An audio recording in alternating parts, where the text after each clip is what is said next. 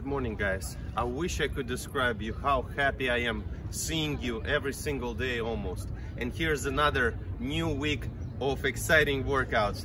So I'm working on pull-ups because I want to overcome my own result from a year ago in discipline of 50 pull-ups and 100 push-ups. I'm trying to put more focus on pull-ups in these last few months. So today, this workout is gonna be challenging, at least for me, and I'm sure for a lot of you. So it's gonna contain only 100 pull-ups. I know, only, right? But in between each attempt of pull-ups, you will have to perform 10 kettlebell swings with heavy kettlebell. In my case, I took 40 kilograms kettlebell, which is 90 pounds kettlebell. At the end, my grip was slipping, but that's the point. So this challenge has to be accomplished as fast as possible. The idea is to try to think strategically, because if you will try to rush, in my case, I would accomplish only a few reps, but I'd have to sacrifice another 10 kettlebell swings as rules written. So be smart. It took me a little bit less than 29 minutes. I will check the timer. I will attach the timer to you. I will also attach the reps so you can follow everything by clicking on a video at any point of it. And so we're here. Let's go. Let's see what we can do. Respect, guys. Thank you for all your support, and I'll see you, of course, tomorrow. All right? Peace. Bow.